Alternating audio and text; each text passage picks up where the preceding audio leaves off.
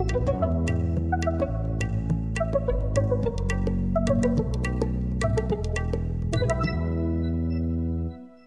I'm Birdman Mel, and for today's Backyard Bird Moment, we're going to talk about attracting bats to your yard. Why bats?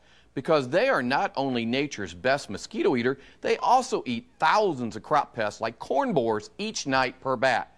You can encourage bats to visit your yard by providing bat shelters or houses.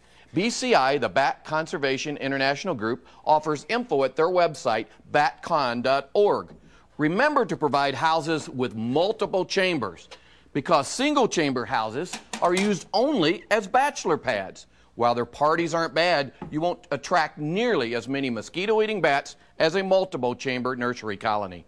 Mount your house as high as possible on a pole, barn, or other structure facing in such a way as to get that early morning sun to provide warmth for the house. As bats enter the house from the bottom, make sure you keep the area below it free of any obstructions. Remember, be patient.